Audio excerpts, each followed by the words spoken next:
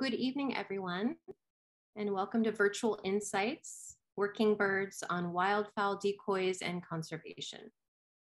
Thank you so much for joining us in virtual community across time zones for this evening's conversation. Please note that English language closed captioning is available just by clicking the CC button located at the bottom of your screen. My name is Rachel Rosen. I'm Director of Learning and Engagement. And as we begin today's program, I want to acknowledge that our museum stands upon Lenape-Hoking, the unceded traditional homeland of the Lenape Delaware people. We honor Lenape people past, present, and future. And we, as a museum, are committed to advancing and centering Indigenous perspectives and histories through exhibitions and programming. So as many of you know, the museum is dedicated to uplifting the work of self-taught artists across time and place. And we are thrilled to celebrate our 60th anniversary with our two current exhibitions, Multitudes and Pushing Boundaries, 60 Years of AFAM exhibitions, curated by my colleagues, Valerie Rousseau and Emily Gifault. These are now on view at 2 Lincoln Square through early September, and we really hope you can make it in to visit in person if you can. Multitudes is an incredible exhibit drawn from the museum's collection and features over 400 artworks. We are so grateful for opportunities like this to connect with each other online. These are made possible by the National Endowment for the Humanities, and of course by you, our now global programming community. Thank you for donating to sustain ongoing virtual programs and our 60th milestone. So tonight's program, inspired by Multitudes, is in partnership with New York City Audubon and explores the fascinating history of wildfowl decoys. It was designed for birders, naturalists, and folk art enthusiasts alike. Considered one of the oldest American art forms. Decoys were originally created by indigenous hunters to lure wild birds and are now used by nature photographers, scientists, and conservationists to document and monitor endangered species. Recently digitized, the American Folk Art Museum's Wildfowl Decoy collection is one of the museum's earliest and most extensive holdings.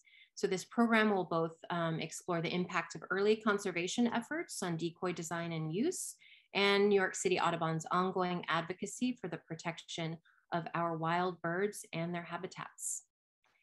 We are excited that tonight's program brings together Kaitlyn Parkins, Interim Director of Conservation and Science at New York City Audubon, and Aimee Lusty, recent project coordinator for the American Folk Art Museum's Wildfowl Decoy project.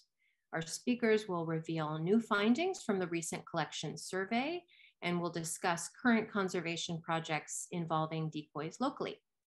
So we will begin with introductions, followed by presentations, and then a discussion between our two speakers, followed by a Q&A with you, our audience. We do invite you to share questions throughout the evening. You'll be using the Q&A feature at the bottom of your screen. And of course, we will make every effort to respond to as many of these questions as possible. So please note that this evening's program is being recorded, and that recording will be made available to watch online later this week and also added to our YouTube and Vimeo channels. So we hope you enjoy revisiting the talk and sharing tonight's program widely. Aimee Lusty is an art historian, archivist, and naturalist based out of Brooklyn, New York. Aimee served as project coordinator for the Wildfowl Cataloging and Digitizing Project at the American Folk Art Museum from January through October of 2021. Aimee currently provides support to grant-funded projects at the Center for Brooklyn History and the National Audubon Society. Kaitlyn Parkins is an urban wildlife biologist with a background in conservation biology and animal behavior. Kaitlyn holds an MS in biology and an advanced certificate in conservation biology from Fordham University, where she studied NYC's urban bat population for her thesis. Kaitlyn is currently Interim Director of Conservation and Science at New York City Audubon, where she leads research programs focused on many aspects of urban bird conservation, which include bird migration and movement, bird window collisions, and beach nesting shorebird productivity. I thank you both so much for being with us. And at this point, I will turn it over to you, Aimee. My name is Aimee Lusty. I'm really excited to be here to share my work with the American Folk Art Museum and to be joined in conversation with Kaitlyn Parkins from NYC Audubon. As Rachel said, I was on board with the American Folk Art Museum as project coordinator last year from January to October. My role was to help coordinate the collection assessment, the cataloging, and the digitization efforts of the Wildfowl Decoy collection, which is roughly 260 objects. This project was funded by a grant from the Robert David Lyon Gardner Foundation. And this project combines my work as an art historian with my avocation as a birder. So it was really such a fun project to work on. And I'll go into more detail about the project later, but first I want to start talking about with an introduction to decoys and their origins. Decoys are representations of birds that are used to lure and attract wild birds down from the sky into a field, a shoreline, or into a body of water where they'll be within a hunter's gunning range. They are three-dimensional objects that are modeled to the scale of the species that they're representing. They can be primitive and simple in their design or really detailed renderings. And in these carvings, we'll see various species represented native to North America. And as we'll hear from Kaitlyn later, decoys are also used in conservation to lure birds into breeding areas. And they're also used by wildlife photographers to get birds closer to the camera. The earliest decoys in North America date back to approximately 400 BC. The practice of using using decoys to lure birds in for hunting was invented by Indigenous Americans. And these duck decoys were excavated from the Lovelock Cave in Nevada. And can anyone recognize what the species is? We'll leave some time. You can put your answers in the chat. The decoys on the left are made from native bulrushes, which are an aquatic and wetland sedge species. They're woven, twisted, and tied together and further embellished with feathers. And then on the right, we have another early decoy from the Northern Paiute people. These bird skins and bills are stretched around forms made of rushes. On other continents, other methods of luring birds dominated, but we do see a few examples from ancient Greece, Egypt, and Australia. And the wooden carved decoys that we see proliferate and evolve in North America really originated from European settlers observing and hunting with Indigenous North Americans. And then these practices eventually made their way back to Europe. So I forgot, I can't see the chat when I'm sharing my screen, but the answer for this bird is that this is a canvasback. Diaries and letters from colonists of the mid-17th and 18th centuries describe decoy practices of Native Americans. The colonists adopted these tools for their own use, favoring carved blocks of woods as material. By the latter half of the 19th century, we see anecdotes about using decoys in hunting manuals and sporting publications. And at this time, during migration seasons, bird populations are described in such abundance that it said a flock of geese could take a whole day to pass, and that they would darken the face of the moon at night. At this time, the bird population seemed an inexhaustible resource to help supplement colonist food reserves. The 20th century illustrations above show how the waterfowl decoys are used. The illustration on the left shows a scene of the ducks floating on the surface of the water, set up in a rig, with a hunter hiding on the shore in a blind or on a boat. There are three main types of wildfowl decoys. The first represents waterfowl species like the black duck, mallards, pintails, shovelers, redheads, canvasbacks, mergansers, scoters, long-tailed ducks, and geese. They're aptly named floaters because of, as we saw in the previous illustration, they're designed to float in the water. And their form mirrors the bodies of the waterfowl they're depicting. However, they don't have feet. The bottoms are generally flat or rounded, as we'll see in the next slides. And there'll be either a weight inset or kind of nailed to the end to act as a keel or a stabilizer for the form as it floats. And we'll see in like the upper right illustrate or the upper left illustration, they're attached to an anchor by the chest. That'll be float underwater so they don't float away. These are installed on ponds, rivers, and out in the open ocean. And multiple species will be present to create a more realistic and natural scene. And hunters talk about trying to come to that perfect combination of species and placing them in the right formation to appear realistic and inviting. And all the decoys that you'll see in the rest of this presentation are in the collection of the American Folk Art Museum.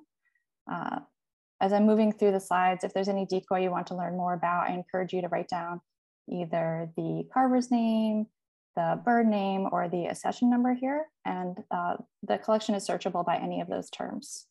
And I believe Rachel will put that collection in the chat. If not, I will after my presentation. The next type represent shorebirds. They'll have holes carved in the bottom. They're installed on spikes in small flocks of various species along the shoreline. They're stuck into the sand, into the mud flats, or set up on rocks. And shorebird decoys include dowitchers, sandpipers, sanderlings, godwits, yellowlegs, curlews, ruddy turnstones, and a few species of plovers. Shorebird decoys exhibit both spring and fall plumage, as they were originally hunted in both seasons, as they pass along the Atlantic Flyway to and from breeding grounds. And you'll commonly see the shorebirds exhibiting different postures like running, feeding, and preening. Wildfowl hunting and the use of decoys exponentially multiplied in the late 19th century, with more accurate, inexpensive, and readily available rifles and ammunition being invented. With this improved equipment and a high demand for food, this seemingly inexhaustible supply, the commercial hunting market proliferated. And these unsustainable practices resulted in the extermination of a few species like the Eskimo curlew, the passenger pigeon, and the Labrador duck. The Weeks-McLean Act of 1913 prohibited spring hunting and the marketing of migratory birds, also the importation of bird feathers for women's fashion. Then the Migratory Bird Treaty Act in 1918 replaced that and offered additional protection to all native species during migration. Whereas shorebird hunting was outlawed 2 years after that, there was no use for shorebird decoys, so these were often burned for fuel or kind of discarded. Shorebird carvings made after this time were solely decorative and not used in the field. And in mentioning this, I'm not talking down about hunting or hunters. Early naturalists were synonymous with hunters. Hunters have a real appreciation for the natural life cycles, behaviors, and ecosystems of different species. And many conservation efforts were founded and funded solely by sport and recreational hunters. So it's really the unsustainable practices of the commercial market hunting to meet a higher supply and demand that had these negative effects on bird populations. Slide's not moving. There we go. The third type of decoys are confidence decoys. And these are species that were once hunted as part of the fashion trade. Their feathers were often used in hats. And these can include gulls, swans, herons, and cranes. After the Migratory Bird Treaty Act was passed, prohibiting hunting of these species for the use in the fashion trade, these decoys were still used in rigs to instill a sense of confidence for birds passing by. And again, it's about this combination of decoys, or combination of species in a rig to make the scene look more natural and realistic. And these three just happen to be my favorite, some of my favorite three in the collection. The swan in the upper right was carved from the mast of a shipwreck. It was originally a Canada goose that was then repainted. And you can really see the roughness of the surface from having been used in the field and then repainted again over and over. Since these are functional tools, decoy construction and materials are informed by their use on the water and on shorelines. Many hunters carved decoys for their own use, others traded for decoys, some carvers even traded patterns. The handmade decoys could also be purchased from sporting stores and catalogs. The most common material is wood. Carvers favored the wood of the Atlantic white cedar and the eastern white pine. Aged wood was the best. The weathered wood kind of mimicked textures of feathers. So shorebirds being smaller could be carved from a single block of wood, just a jackknife. They could be made from scrap wood and even tree roots. And the delicate thin bills of the shorebirds were the most vulnerable part from weather, transport, and storage. So these were often made of stronger woods, nails, or bent metal. Cork is also a common material. It was often sourced from life-saving preservers that washed ashore and could be remodeled into bird-like forms. I just want to point out here that with waterfowl, we predominantly see male species in their spring plumage. Some carvers like Charles Ishang Wheeler here would carve male and female, and often in different postures like sleeping. So the keel shown on the hen in the upper right would have helped to stabilize the decoy in choppy ocean or bay waters. This design came about much later. You can see the date from this is 1950. These birds are canvas stretched around a frame. The hollow-bodied birds were much later to transport. So aside from the museum registration labels on the bottom of this bird, you'll also see the lead weight that would be attached with nails and a leather loop where it would be connected to an anchor underwater. And this presentation is not exhaustive of all the materials used. Factory decoys from the 1870s are made of molded tin. Other silhouette and profile decoys are also made of tin and cardboard even. I'm not going to talk about those here, but shorebird decoys were also made of paper mache held together by a waterproof adhesive. And we tend not to see those as much because they deteriorate faster than wood. Decoys typically have 2 layers of paint, an undercoat to seal the wood or the cork or the canvas, and a second coat to simulate easily recognizable field markings, and occasionally a 3rd layer with details. So some carvers worked their surfaces in great detail, creating textures that imitate feathers using techniques and tools such as combs and dry brushing. Other makers favored a more simplistic approach, kind of generalizing field markings to large shapes that could draw birds in from the distance. And the heads received the most attention, and they were usually carved from a separate piece of wood. The eyes were painted or carved in, or inset metal tacks or glass eyes used in taxidermy. This is another slide to illustrate the detailed surface treatments of different carvers, particularly used in shorebirds. And here we see different types of brush strokes on the belly, the neck and the head, and the back. With this slide, I also want to demonstrate and celebrate the high resolution photography from AFAM's in-house photographer, Andrian, and kind of segue into the cataloging and digitization project at the American Folk Art Museum.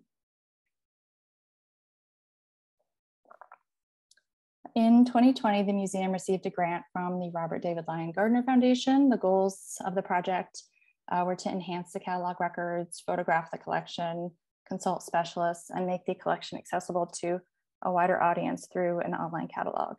So the museum holds 260 decoys in its collections, over which half of them were donated in 1969 by Alistair Martin. And this is one of the museum's first and largest acquisitions. The decoys in the collection range from the 1860s through 1979. And the styles vary from working decoys that show obvious signs of wear from being outdoors, and more modern ornamental decoys and bird carvings. A majority of these decoys were early acquisitions. Many of the catalog records were incomplete, or the information never made its way from the analog object records to the collections management system. So I went through all of the paper acquisition files from 60 years to reconcile the information with our current database. The collections team and I measured the decoys to account for all 3 dimensions, and we determined a more detailed media for the works and kind of standardizing our language that we use for that. Little details like whether they had tack or glass eyes, or if they had a weight or branding present on the bottom. So in this, I also conducted research into the known carvers, adding geographic regions, birth and death dates to give further context. And in updating these catalog records, I went through to replace the name of 14 objects to the preferred and updated name of the long-tailed duck. The historical name for this bird contained a derogatory racial and ethnic slur. The bird name was changed in the year 2000 by the American Ornithologist Union, and we wanted the catalog records to reflect this more inclusive and conscientious name.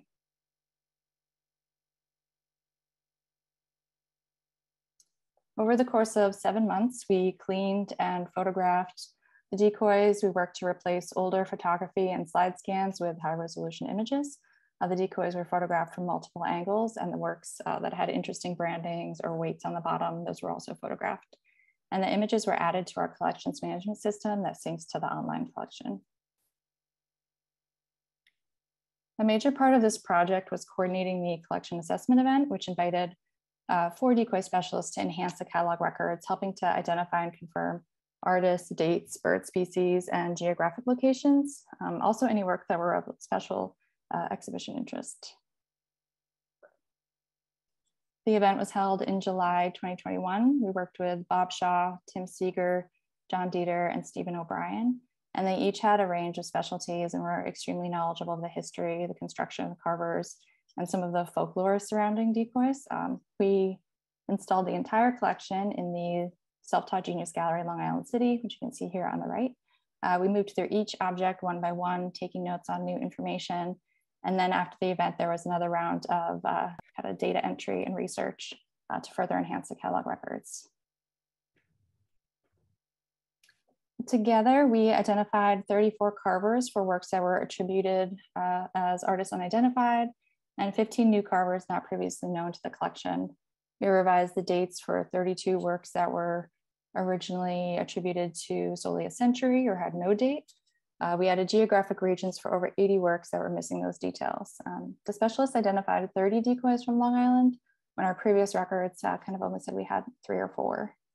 So this collection assessment event provided insight into the collection, but we're hoping the online catalog and the exhibition will promote further interest in ongoing interpretation of the objects.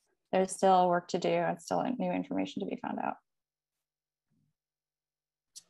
The last step of the project grant was making the collection accessible. The catalog records were updated with this new information from my research and from the collection assessment event, and the new photography was assigned to those records. So now you can access the digital catalog by visiting collection.folkartmuseum.org. And if you'd like to see these birds in person, around 30 of them are currently featured in the Multitudes exhibition at the American Folk Art Museum's Lincoln Center location that runs through September. And this installation represents shorebirds, waterfowl, and some of the collection's most prominent makers. And there's also a microsite for this exhibition that we'll put in the chat if you want to experience that show remotely. So that's it. Thank you again for joining us, and thank you to the other folks at the museum that worked with me on this project. And that includes people from the collections department, the curatorial team, the library and archives, development, IT, and education.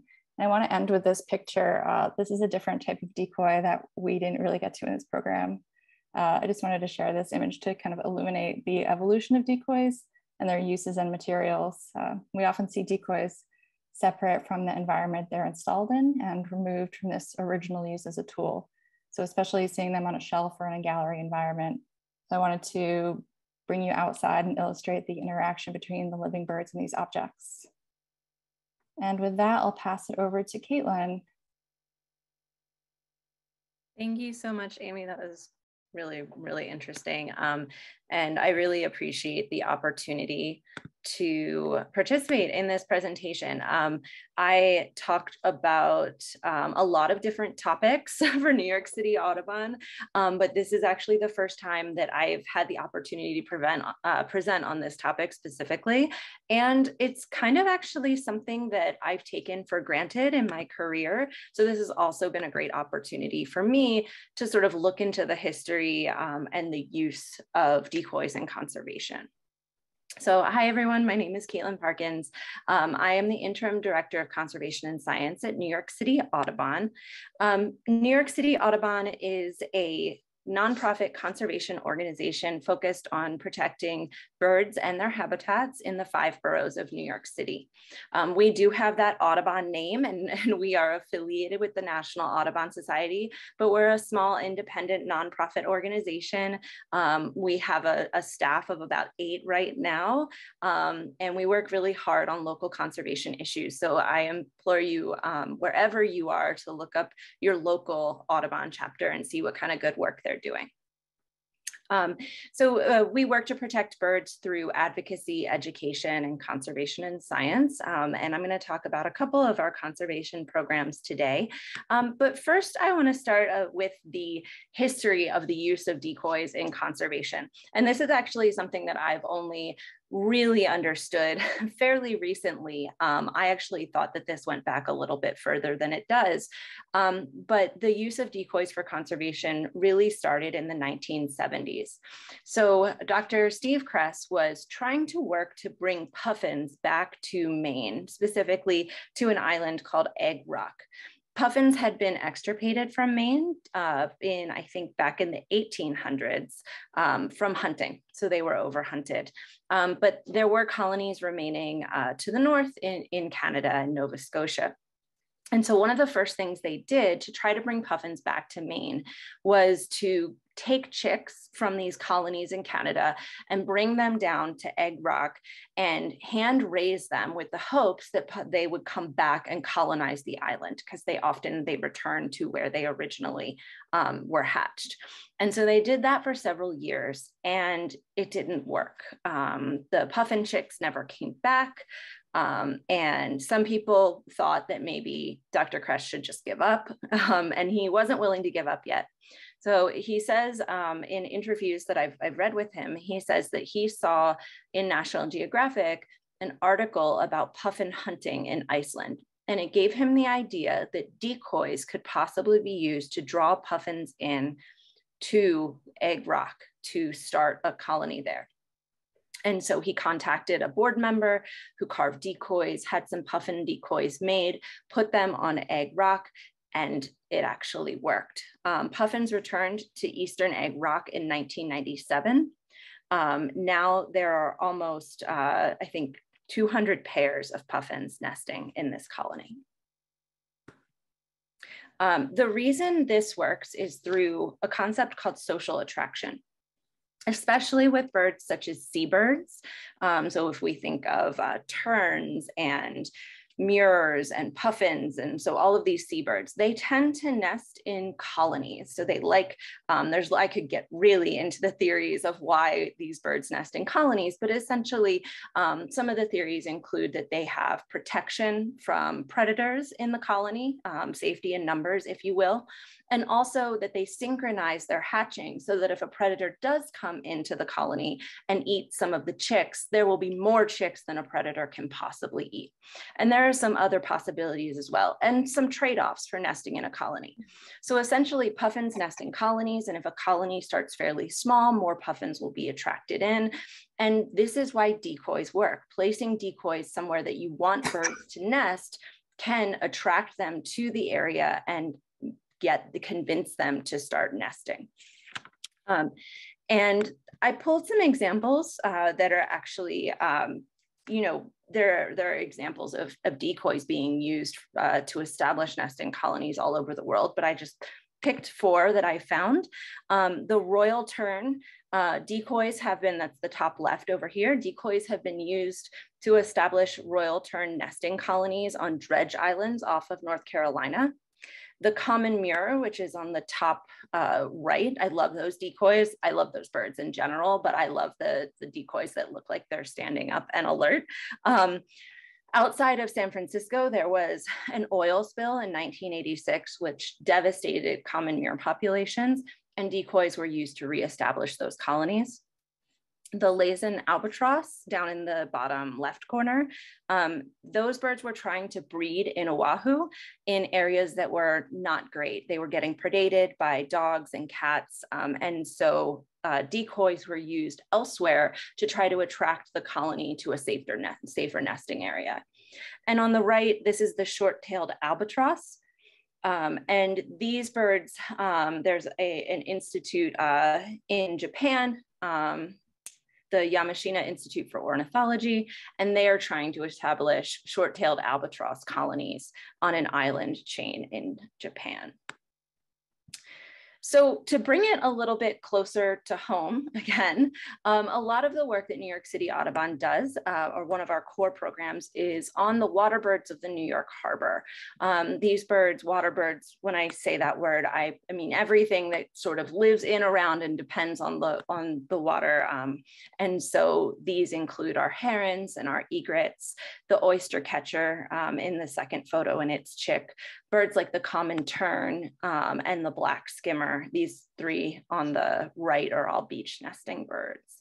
And you might think that, New York City isn't necessarily a great place for water birds, and that can be true. It's really tricky for these birds to breed and raise young in tandem with all of the people who live in New York City. But we have miles and miles of shoreline, of marsh islands, of habitat for these birds, especially concentrated around Jamaica Bay. Over here, I don't know if you guys can see my cursor, around the edges of Staten Island, and of course, north up and towards the Long Island Sound on islands up there. And so we work to protect these birds and to protect their habitats in the city. This is an example of one of our nesting islands. This is a cormorant colony on an uninhabited island off of Staten Island. So how do we use decoys to do some of this work? I'll start with an example that anyone can actually go out if you're in New York City and go see for yourself. These are the common terns. They nest on Governor's Island. So the common tern is this bird over here in the picture on the right with really pointy bills. These birds are ground nesters, as many seabirds are. They kind of make just like a little tiny scrape, like they push some pebbles together and just lay their eggs. You can actually see down here that there is an egg down here. It's just like sitting on the pavement. They aren't necessarily great at making nests, but this is where the kind of habitat in which they like to nest. Traditionally, they nest somewhere like beaches, but of course, a lot of our beaches are not available or safe nesting habitat. And so years ago, we realized that terns were taking up nesting on some of the piers on Governor's Island. And some of those piers are safer and more ideal for the terns to use than others. And so in order to attract the terns to the pier, we put oyster shells out on the pier. We also put some barriers up and we put tern decoys out. And these decoys sat out here and were paired with audio recordings of terns. These are also some chick shelters that we put out, these little green boxes that provide shade for the chicks once they hatch. And lo and behold, the terns came to nest. This is our former director of conservation science, Susan Elbin, with a tern on her head because she was being dive bombed. Here's another really good example of what a tern nest looks like on the ground. And just to give you a little taste of what it's like to be in a seabird colony and maybe understand why these birds nest in colonies, this is a video clip. I had walked into the colony in order to do a nest count, and I put my phone up on my forehead like this and recorded, and this is what it was like in the colony.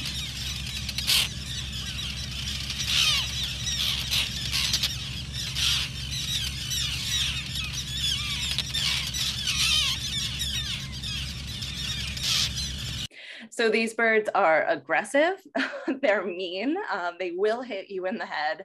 I've actually had one of them draw blood before.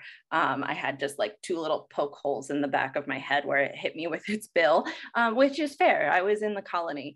But so we were able to attract terns to nest on this pier, in this colony, in this area that is safer for them by using decoys. One more. Another species that we use decoys for is the black skimmer. And we use this in a similar way to attract black skimmers to a specific location in hopes of starting a colony there. Black skimmers are actually not doing very well in New York State. They used to have a number of colonies throughout the state on beaches all over Long Island, including beaches in New York City. Over the years, the skimmers have started consolidating essentially into just 1 or 2 large colonies out on Long Island. And the problem with that is that you literally are putting all of your eggs in one basket. So if all of the skimmers in the state are in one place at one time, something like a storm or a predator could wipe out all of the black skimmers in the state all at one time. And so our goal is to have the skimmers kind of spread out and have a number of colonies across the state. These are photos provided by a colleague of mine who works for the New York State Department of Environmental Conservation. He works on skimmer projects in New York State and decided that he was going to make his own skimmer decoys. And this is the process of making the decoy. So he first sculpted the skimmer out of clay. The bill and the body of the skimmer is actually kept separate. He made a mold of the skimmer and then puts epoxy resin inside of the mold, puts it together, pops it out. Here are sort of the start of the decoys, I guess, before they're painted. And here they are all painted. I love this picture of them just like sitting in an office. And they're really beautifully painted. And then this picture, it's a little hard to see, but this is a group of scientists placing these skimmers out on the beaches in hopes of attracting real skimmers to the beaches to nest there. They actually specifically place the skimmers in a particular posture where one is on a nest or a fake nest, facing one direction, and the other one is alert and facing the other direction, as if it's being, on the lookout for predators. Those poses indicate that nesting has occurred and potentially might be more likely to attract in real live skimmers. And then another thing we do, not just attracting birds to specific locations, but we study these birds and their movements. These are all the species or some of the species that we banned, including the great egret. And this is a herring gull chick. These birds are pretty easy to catch because we catch them when they can't fly, so we can just walk over and pick them up. The bird on the top, this is actually one of the common terns from the tern colony on Governor's Island. And this down here is an adult herring gull. These two birds we were able to catch by putting traps over top of the nest, so the birds are caught when they return to the nest. And then up here in the top right is the semi-palmated sandpiper, and those we catch in mist nets that we string out at the beach, so the birds are just foraging, migrating through, and they fly into the nets. So all of these birds are relatively easy to catch, but there's one bird that's a little more difficult, and that's the American oyster catcher. These birds breed on the beaches of New York City. You can see them out in the Rockaways and at Breezy Point. These birds are very long-lived. We banned them with 2 orange bands with specific codes on both legs. And we've actually had some of these birds banded for about a decade now, and we're able to follow them from year to year, track their movements, see how many chicks they have. So it's really helpful for us to be able to band and actually get to know these individuals. But they're very difficult to catch. You don't want to put a trap on their nest because they might not come back to the nest. And of course, they can fly, so you can't run up and grab them. And so we use decoys to attract these birds into a trap. It's actually like a very Wile E. Coyote roadrunner type situation. So here is my colleague Emilio and 2 field assistants setting up the trap. Essentially, it is a net that is rolled up here at the bottom, and there's a string attached to it. I'm telling you, like very Wile E. Coyote stuff here. And we go maybe 50 meters away with this string. And when the oyster catcher walks under the net, we pull the string and the net springs over top of the oyster catcher and traps it to the ground. And then you can go remove the bird from the net. Now, these birds are not going to come anywhere near this trap if they don't have to. They know that it's something weird. They're definitely going to avoid it. And the way we attract them in is because they are very territorial birds. Once they form pairs, they make territories, and they are very aggressive to anyone or any other oyster catcher that comes into their territory. And so we set up the net in their territory. It's actually called a whoosh net. And we put 2 decoys in the territory along with a speaker to play sounds. And in theory, the birds will get frustrated and annoyed with these intruders and fly to attack them, at which point we pull the net and catch the bird. And I have to say, this bird looks a lot like this bird here on the bottom. And this actually does work quite well. So here's a picture on the left of an adult oyster catcher walking up and checking out the decoy. We actually had a bird go up and try to copulate with the decoy one time. And then over here on the right, you can see we've just pulled the string. The net is about to fly over this oyster catcher. This oyster catcher has clearly realized that he or she has made a grave error and is about to be caught under this net. And so with that, I want to say thank you very much. I'm very happy to answer any of your questions following the conversation, so please do put them in the chat. And that's it for me for now. Thank you both so much.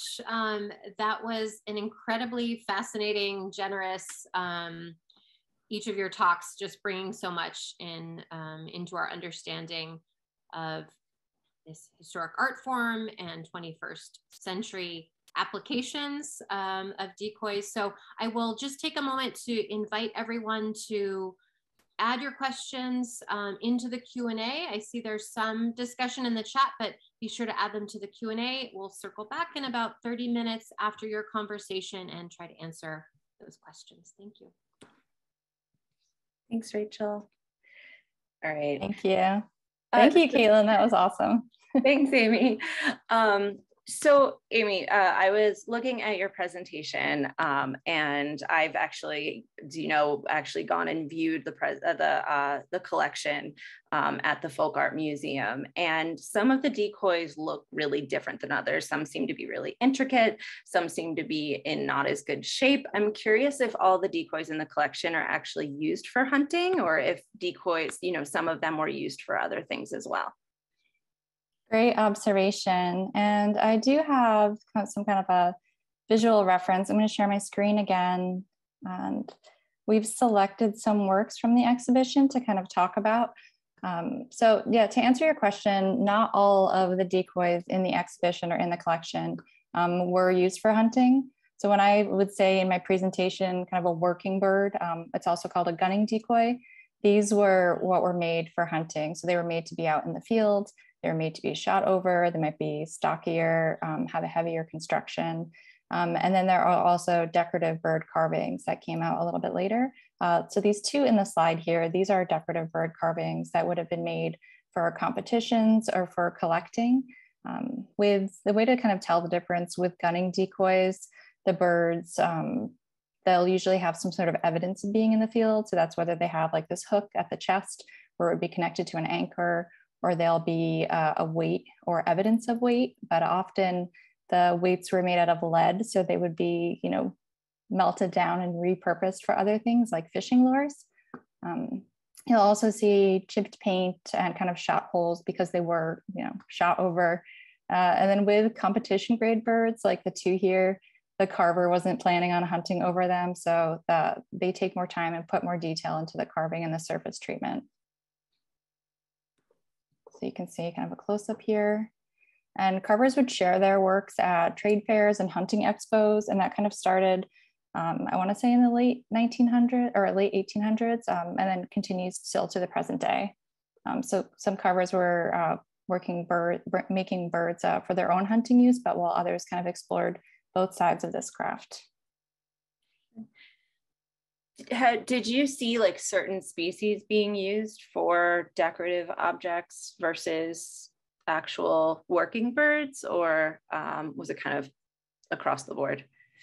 It was kind of across the board. Since the collection I was working with was 260, it's kind of a small sampling of all the decoys that are out there. Other museums have larger collections like the Shelburne, so it might be interesting to kind of compare and see what the trends are of the species there. But I did mention this in my presentation, but the Migratory Bird Act of 1918, you'll see certain species transition that are more commonly used in hunting decoys, like shorebird species weren't used after that date. So if you see a shorebird decoy, it was probably from before then, but if it's after then, it was solely for decorative and not for use. Are there, I guess this is kind of the same question as I don't know how much work you did looking into like modern decoys. So I own a decoy as art myself, and it's a semi-palmated sandpiper. And I know that when I went in and there were like every bird. It took me, I had to go back to the store 3 times to decide which bird I wanted to buy. But I'm curious if there's like certain species like in modern decoys that tend to be art. Versus working birds. I have no idea. Yeah. I'm thinking my father and brother are hunters, and so the decoys that they have are large plastic Canada geese, and I imagine like Canada goose art decoys might not be as common as some of the other species, but maybe that's just my bias against Canada goose. I think there are definitely, some Canada geese that are decorative, and the Folk Art Museum does have some in their collection, but they're not in the current multitudes show. So if you want to check out the collection online, you'll see some examples there. Nice.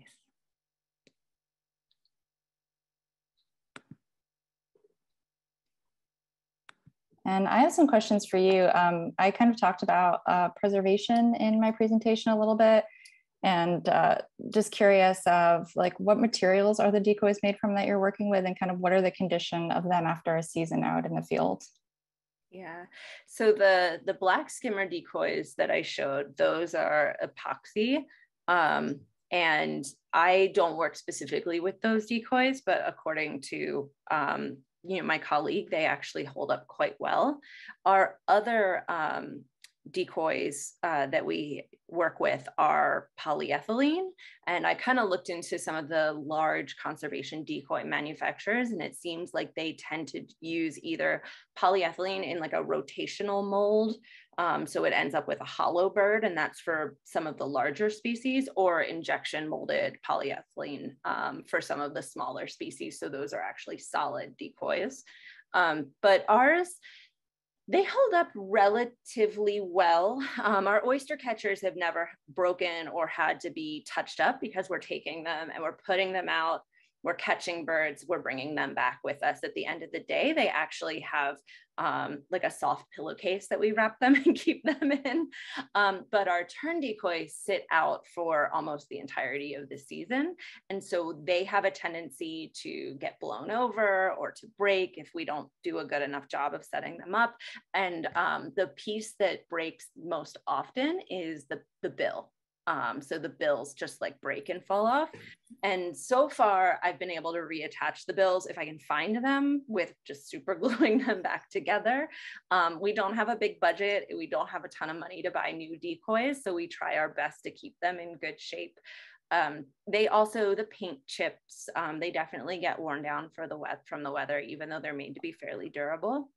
But one thing I found when I was looking into the use of decoys was that some of these big seabird projects who, are potentially working with hundreds of decoys on these islands, especially out west, have programs where they have educational programs where kids come in to help repaint the decoys after every season, which I think is really cool. And if we had more decoys that we use, I would love to do something like that. I think it could be a really fun way to engage kids in conservation in a hands-on way. I want to do that as an adult. That sounds really fun.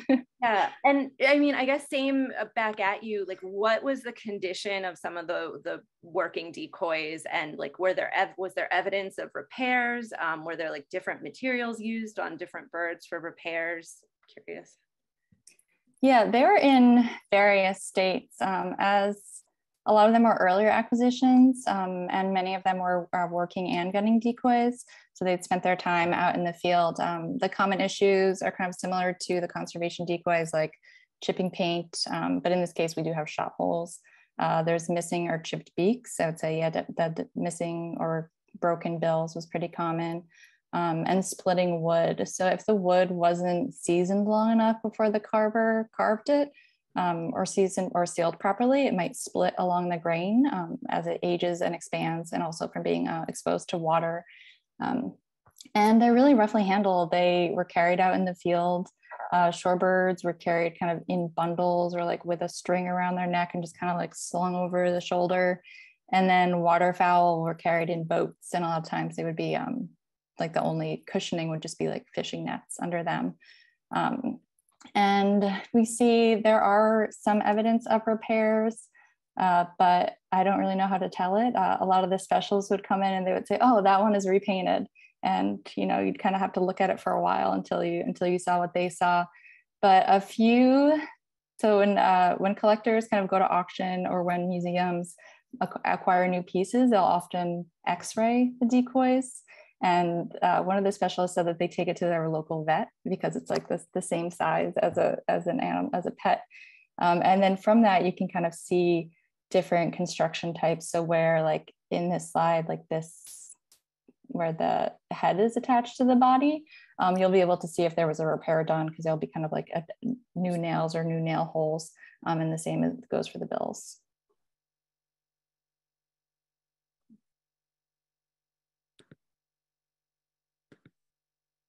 So my next question for you is, when you're using decoys for social attraction, are you pairing them with anything like audio to help further attract the birds?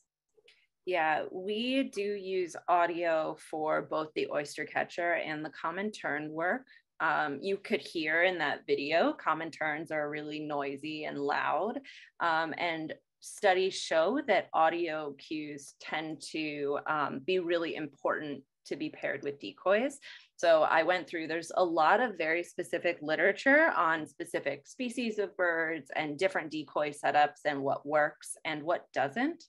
And so audio seems to be pretty important.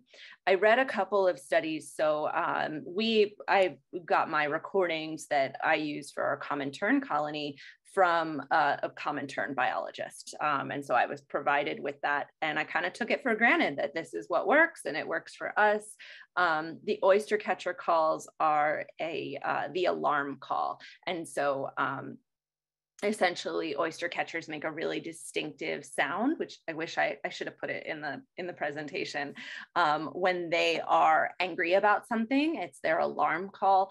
And so when they hear an alarm call from another bird in their territory, they're going to come in hot with their own call and try to take out the interlopers. But I read some studies that showed that even specific types of calls from a particular bird could be more or less effective at attracting birds in the social attraction context. I also have read about a couple of other things that have been paired with decoys. Often they also pair them with mirrors. So birds will fly in. Birds aren't, well, this is maybe, birds aren't stupid. They generally recognize that these decoys aren't real once they get in close. It's not like they think the decoy is a real bird, although I will say that one oyster catcher tried to copulate with the decoy. So maybe that specific bird just wasn't the brightest bird. But they also sometimes include mirrors. So I wasn't able to find a picture of this that was like open source that I could include in this presentation, but I recommend looking up the use of mirrors in Maine in the puffin colonies. There's some really cute pictures of like puffins interacting with mirrors. So essentially they're lured in by the sounds, by the decoys, but the mirror will give them sort of a more interactive experience, because though they might recognize the decoy as not a real bird, for the most part, birds don't recognize themselves in a mirror. You might see this if you've ever had, say, a cardinal territorially attacking your car mirror or a glass door. So birds see a reflection of themselves and they think it's another bird. And so the puffins would come in and sort of interact with the puffin in the mirror, and it made it seem more realistic. Another thing that we've seen paired and has been effective is for burrowing seabirds. They actually construct the burrows. And so they pair the decoys with the burrows that the birds nest in. And that seems to be more effective as well. And there is so much literature on what is and isn't effective. I didn't have time to read it all. I was trying to like compile everything. And I was like, in this case, this works. And in this case, it didn't work. And so for biologists, depending on the species that you're working with, you really have to go and read the studies and also see what works in your specific context, because it does seem a little bit context dependent.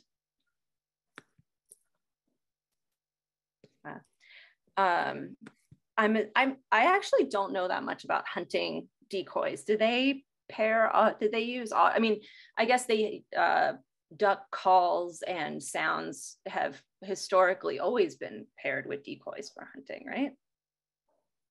Yes, I didn't read any studies, but I did read a lot of hunters' anecdotes. And in William Mackey has a book about decoys, and he kind of mentions, it's one of the only mentions about shorebird hunters using calls for plovers and yellowlegs to bring down flocks, but there's more references alluding to using calls for waterfowl, primarily ducks and geese, because those practices are really still used today.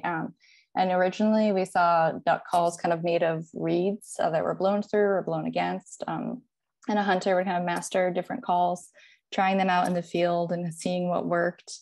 But if you weren't good at it, you would scare the birds away. So you had to practice at discretion and kind of, practice at home first before being out in the field. And in modern day, you can buy duck calls from hunting supply stores. They're made of carved wood or plastic or like an epoxy that you blow into, but you still have to kind of know different patterns. You don't just blow into it. You have to mimic it with your mouth. And then turkey hunters have really specific tools, and it uses like friction. So it's either a piece of like wood rubbed on a slate, and then they have these like hollow wooden boxes calls. And there are also, now digital call boxes, where you can have anything from a turkey to a deer. So that's another option.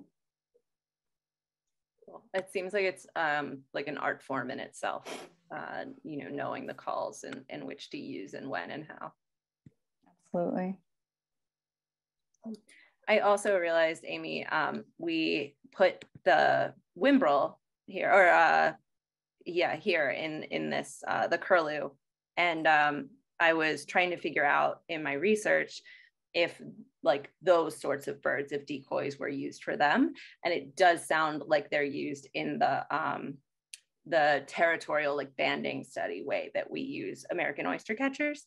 And I found that one of the manufacturers of decoys, and I was looking at our American oyster catcher decoy, and I actually don't know where we obtained it, but one of the most common manufacturers of American oyster catcher decoys actually just took their curlew decoy and like changed the beak on it to be different. And so they're very similar. And it seems so like the shape of the bird is similar enough. And as long as it's painted in the right color, it kind of still works.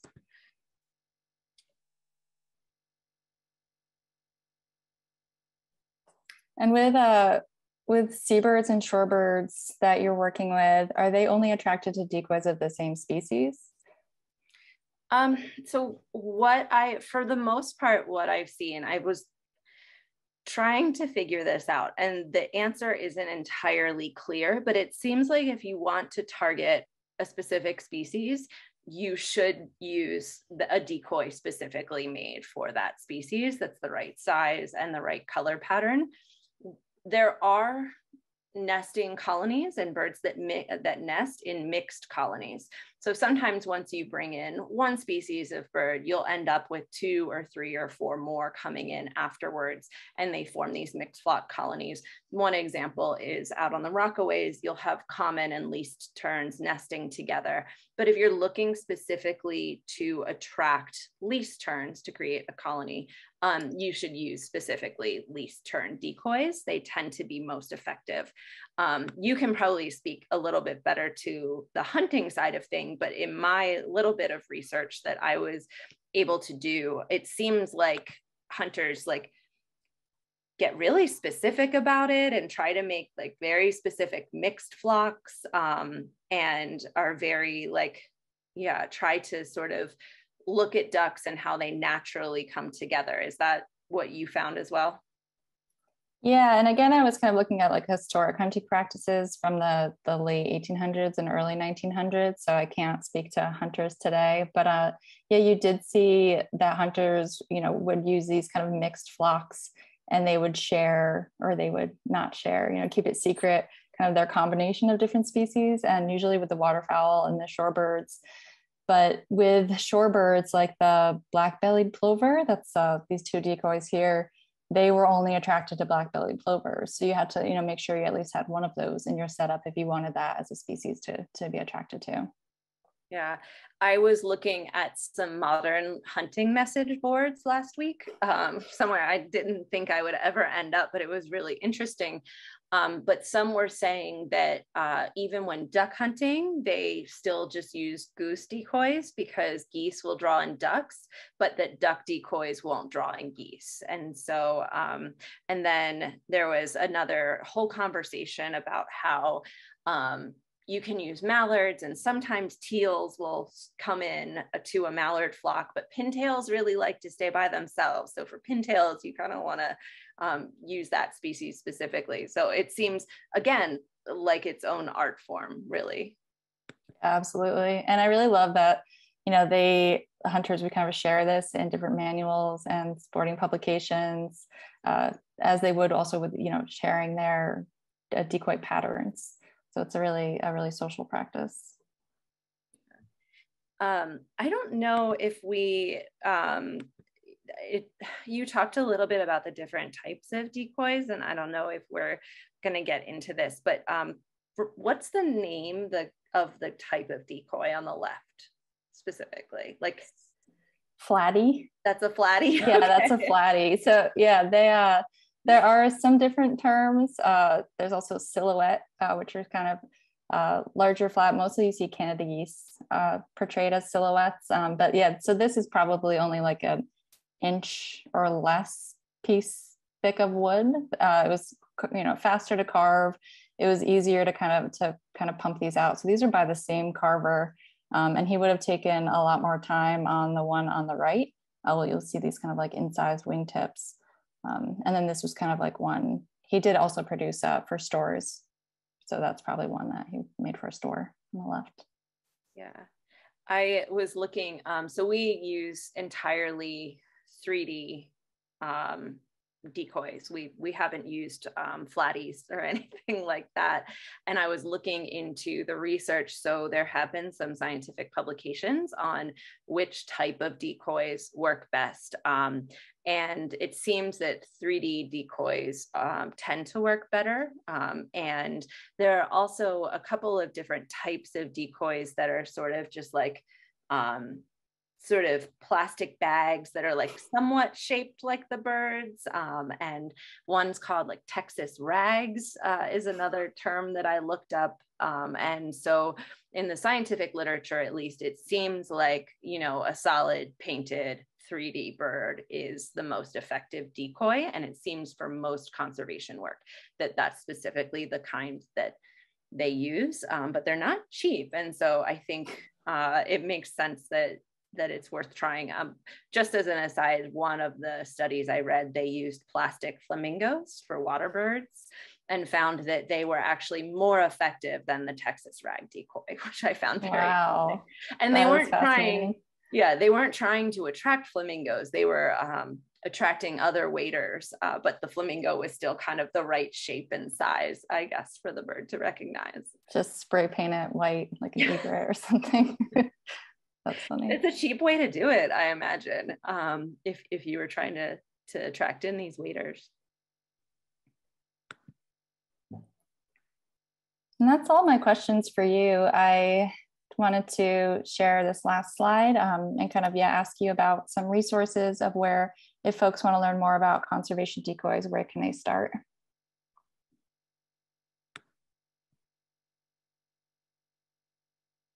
Can you see the slide? Yeah. All right. So I think that puts us into the Q&A portion. Wonderful. My share. Thank you both. That clearly there's a lot of activity both in the chat and Q&A, very illuminating conversation, questions that really go in all different directions. So we'll try to get to most of these. I think this has been such a great introduction to the work of New York City Audubon and to the museum's digitizing project. And so I think there are questions for each of you. Maybe we will start. This one is for Aimee. Which one or two of the decoys in the museum's collection surprised you most, either in terms of species or carving, when the assessment digitization project took place? Great question. We were all really excited about, myself, the collections team, and the collection specialist, about the gull decoy. We have one gull decoy and one loon decoy. So those are both particularly rare because they weren't hunted for meat. They were primarily hunted as part of the plumage trade. So you don't see those too often. And the loon that we have in our collection is in spring plumage, which is different too, because usually painters will have this very high contrast, very showy fall plumage or breeding plumage for the, oh wait, was it? I don't remember, but you can see it in the collection if you search loon. And so we were really excited about those. And I think it was so incredible that throughout the course of the digitization project, you know, you mentioned how many new discoveries, how many times you were able to take the object information from artist unidentified to, you know, illuminating more of what was known. And I wonder, you know, you mentioned there's a lot more work to do in terms of decoy collections and updating information. Can you speak to what that work might look like? Sure. So since I'm not on staff at the American Folk Art Museum, this is kind of passed off to curatorial staff now, who has done additional research for the Multitudes exhibition, just in creating the labels and the microsite. So after this kind of first round of catalog records was published online, some more decoy specialists have kind of gotten in touch to update with new findings. Great. And for each of you, if you're noticing any questions that stand out to you that you really want to call up, please do. But there is a question about ethical issues involved when it comes to decoys for hunting. So how vigilant are environmental organizations in monitoring when bird species are being hunted too much, and the use of decoys to lure them? Yeah, the ethical issues question, I think, is a difficult one to answer because everyone has their own opinions of what they consider ethical when it comes to hunting. I will say that the hunting is very highly regulated by both the federal government, depending on the species, and state governments. So the New York State Department of Environmental Conservation, they set bag limits for these birds. They monitor the populations and change the number of the amount of take is essentially what it's called, or the bag limit, if you will, depending on how the populations of these birds are doing. We don't necessarily do a lot of monitoring of game bird species. We do monitor wintering ducks, we do participate in counts, but for the most part, especially in New York State, but also in other states, the governments really do have quite a good handle on hunting. And like Aimee said earlier in the presentation, hunters are some of the best conservationists around, and they are very much engaged with conservation work and protecting the species that they hunt. So for the most part, obviously, there are bad actors in any group of people who maybe aren't as ethical, but for the most part, hunters want to be able to keep hunting. They want these species to keep existing, and so they're very much engaged with species protection as well. And a few other species-specific questions. So generally, Kaitlyn, how are shorebird populations doing in the city compared to nationally?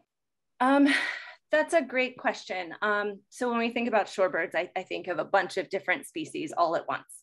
Our beach nesting shorebirds in New York City are not necessarily doing right now. At many of the sites where beach nesting shorebirds are, productivity, which is the number of chicks that fledge or actually grow up and start flying per adult. So it's per pair.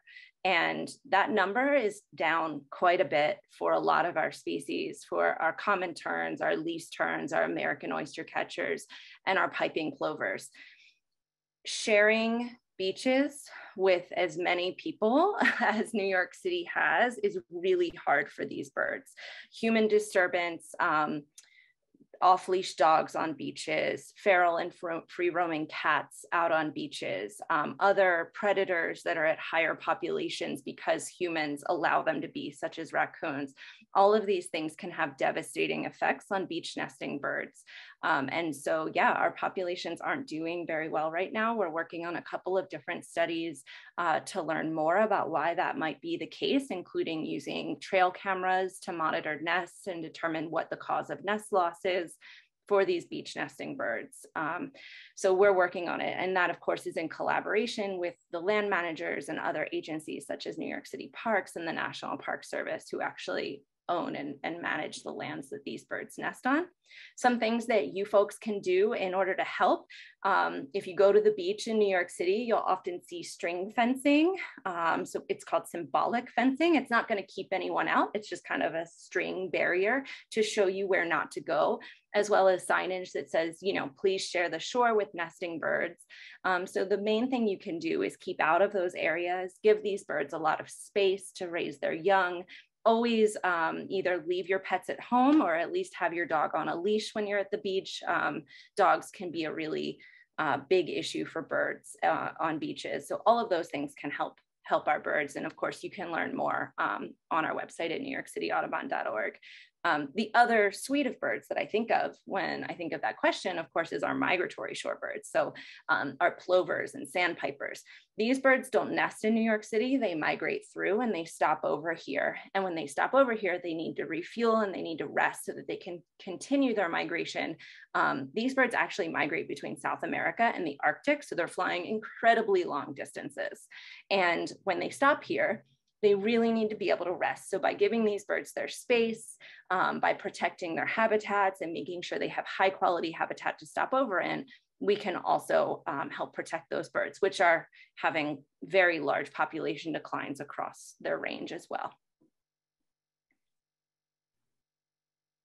Thank you. And how long have you been working on the Black Skimmer project? And how successful has it been? And it's ongoing, this person. Yeah.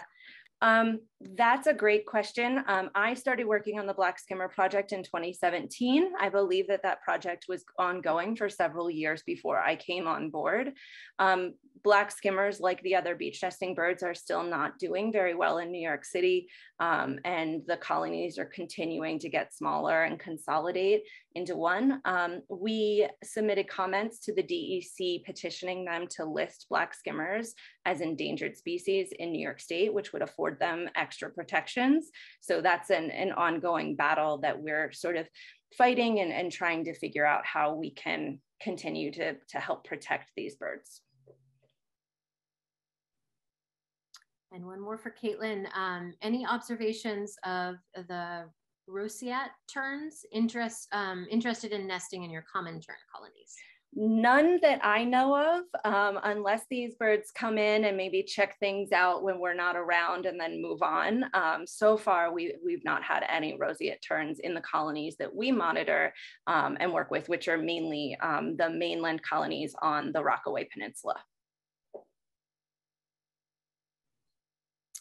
And so bringing it back to Decoy through the lens of being an art form, a historic art form, any big makers or distributors of wildfowl decoys like this present day? Is it considered an art form? Can you speak to that, Aimee? It is absolutely still considered an art form. There are carvers guilds, there are annual festivals for carvers and for collectors. And if you're interested in collecting, or if you have like an object that you want kind of evaluated or you want to learn more about, there are regional collectors associations. So you can really just do an internet search that has like your region you're in, like Northeast, Long Island, New York, and then type it with Decoy Collectors Association. And there's a lot of forums. There's also a magazine that's specific to decoys called Decoy Magazine that'll have a lot of information about this. It's published bi-monthly, and it covers everything from master decoy makers to contemporary craftsmen. And hunters primarily use kind of factory decoys now. So these epoxy or plastic decoys. But a lot of carvers do make these just for primarily decorative purposes.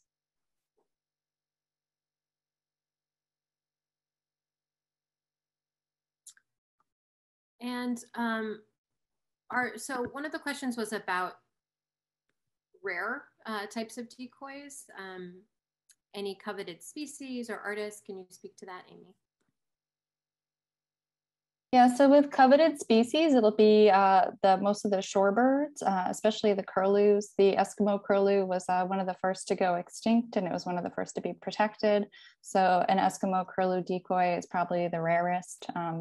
And decoy collecting, this is also going to answer another question that's in the chat, but decoy collecting didn't really take off until after the turn of the century. The term decoy collecting was kind of coined in 1900. So by the time folks started collecting decoys and it really took off as its own market was more in like the 60s and 70s. So by this time, like a lot of those older shorebirds had, as I said, either like been, used for fuel or discarded. So a lot of the early shorebirds are the rarest. Thank you. And there is a question about who at the museum to contact with additional questions or information to contribute to the project.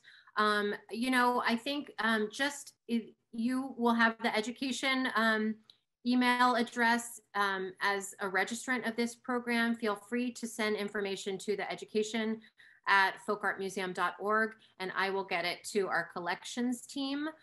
So yes, if anyone would like to contribute in that way, please feel free to use that email.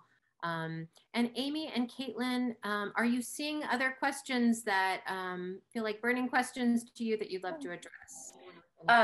I saw that Elizabeth added that owls and crows are used to repel pigeons and other birds from the garden, and that goes, Aimee's last slide was an owl decoy, or a cartoony owl decoy, I believe, that was used. And do we know of any other birds that are used in that way?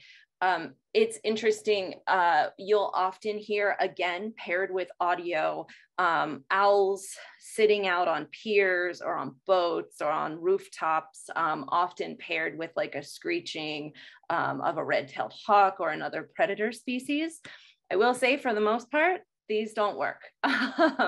They will maybe work for a minute or two, but just like birds don't realize that decoys, or realize that decoys of their own species aren't necessarily real birds fairly quickly, and that's why we have to use audio and mirrors and other things.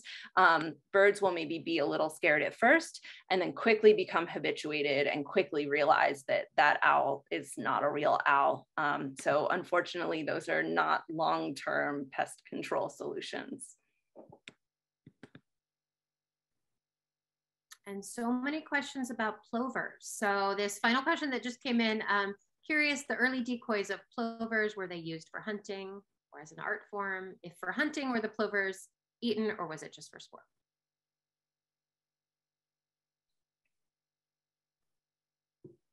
Can you say that again? Sorry. Yes, the early plover decoys, were they used for hunting or as art? And if for hunting, were they eaten or for sport? They were eaten. Yeah, everything, pretty much every species was eaten.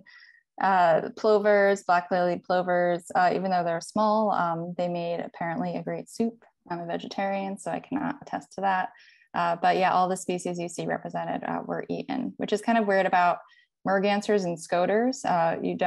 A lot of people don't eat those now because they have a very fishy taste. But at the time, when the colonies were growing, food sources, that was, they really needed to supplement their food reserves and their agriculture with game.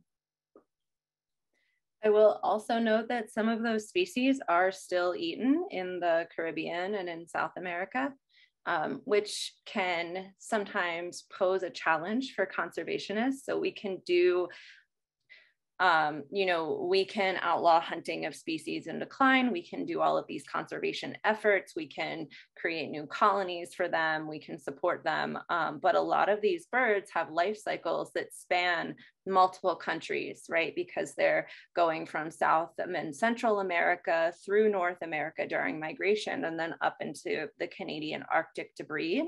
And so all conservation strategies have to take into account the full annual life cycle of these birds. And that's why cross-country coordination along the entire migration and breeding and wintering grounds for these birds is really important for conservation work if we're actually going to have impact.